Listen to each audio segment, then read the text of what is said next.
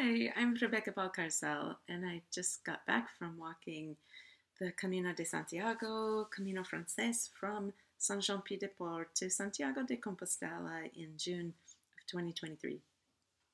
And I want to talk about walking short stages.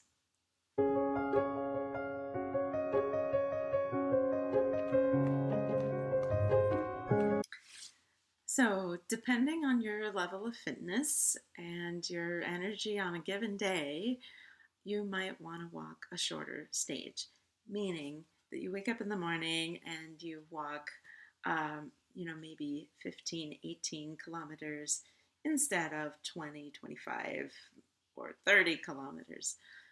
Um, when you're looking at the guidebook, you think, okay, this is probably what an average person can do, and I bet I could do this, unless you know your fitness level to be very low.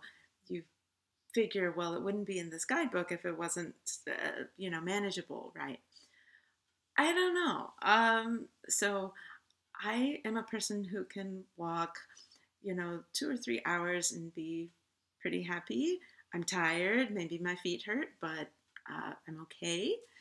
And I thought to myself, well, if I can walk 2 to 3 hours and then have a break and then do another 2 or 3 hours, I'm going to be able to do 25 kilometers a day.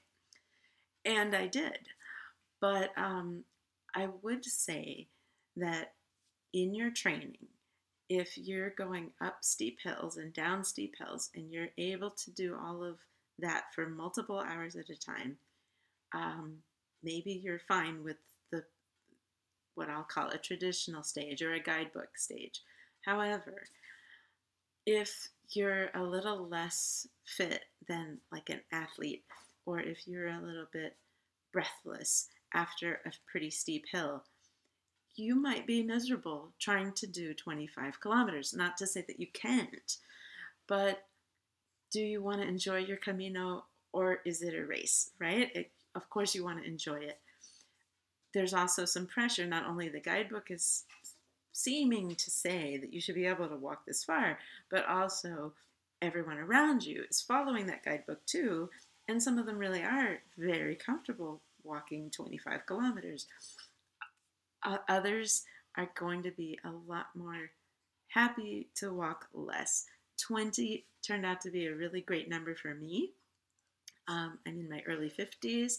I walk regularly, but I'm not an athlete at the moment. For me, 20 was very comfortable. I pushed myself to do 25, even 29 on my longest day, but I paid for it. My feet hurt more. The next day I was more tired. I didn't enjoy my evening as much. You want to not only think about the walking, but what after the walking. So if once you're done with your walking, you have stuff to do. You're going to be washing clothes probably. You're going to be needing to get something to eat. You might have to walk to where that is. There's things to see possibly, like a church maybe in the village, or especially if you're in a city. So you're not really done walking when you finish the stage.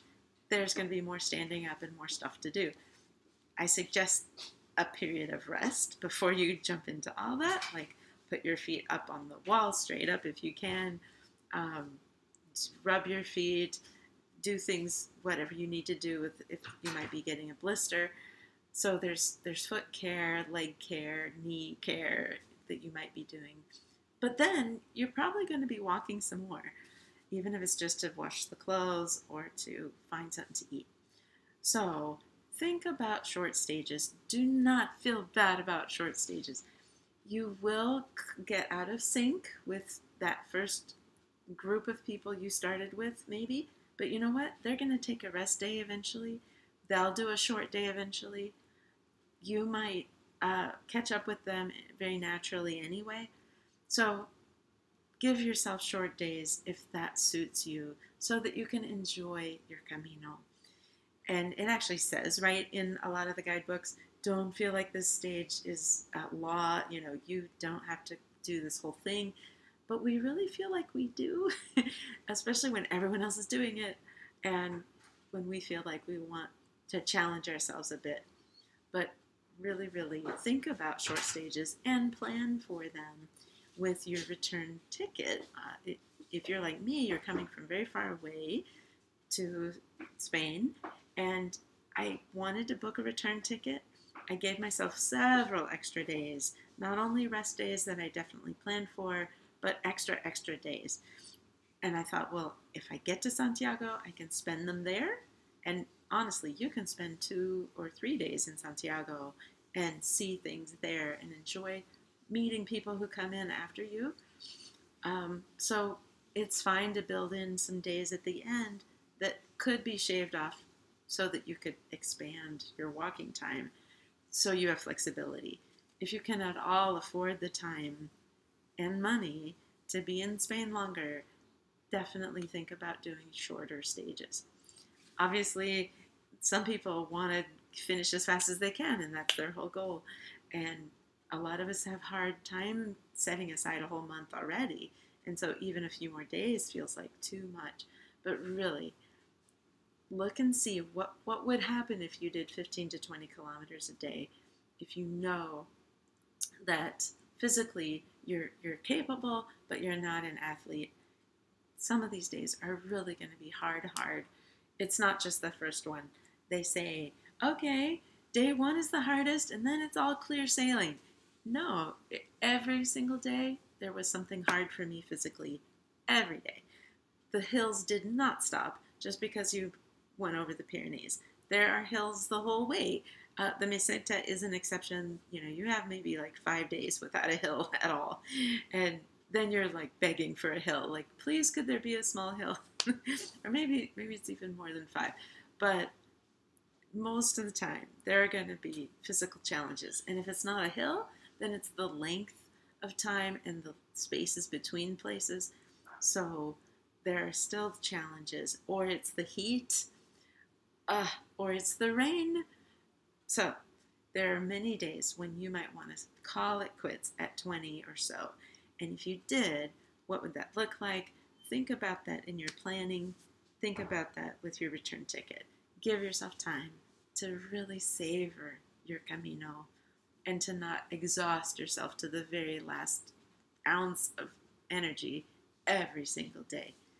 Shorten those stages. Have a happier Camino if that works for you. I think it might work for me next time. So I'm going to take my own advice if I do another Camino and plan for some shorter stages. All right. Well, if this is helpful for you, great. And buen Camino.